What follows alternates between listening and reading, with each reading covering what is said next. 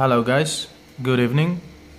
A few days ago I changed something into the BIOS of my jumper EzPad 4S. This is the tablet. So I changed a few settings in BIOS, and after that it died on me and everything was black, nothing was working.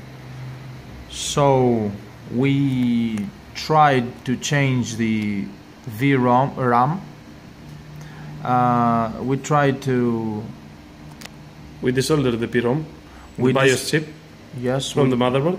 We desoldered the and VRAM. We are programming it right now with the backup file we found on the net that we will put in the descriptions for anyone who may need it. So the program is ready. The only thing that we're gonna do now is test it. We pause the video and continue later.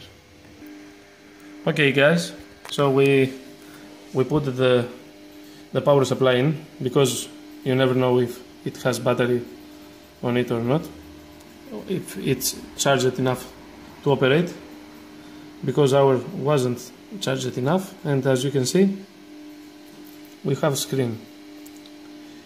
The tablet revived from the dead. Thank you and see you next video.